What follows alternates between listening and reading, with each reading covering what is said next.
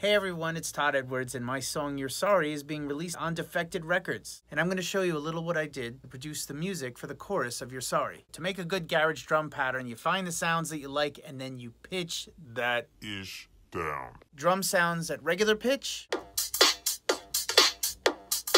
and drum sounds pitched down about 12 notes.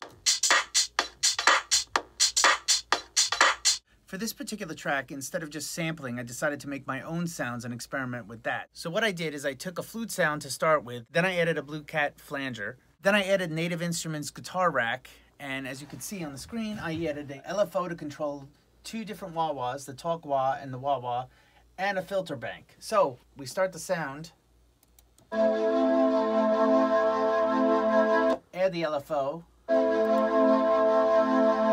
add the talk box, filter bank, and the other wah-wah.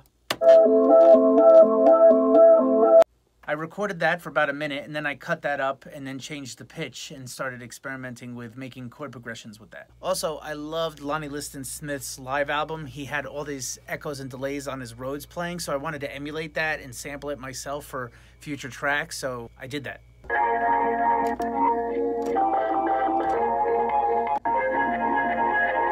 As you noticed, I used the same setup as I did for the other sounds using the wah-wah and the LFO from the guitar rack by Native Instruments. And it doesn't hurt to put things in reverse as well. Cut up all those sounds and put them together and you get this.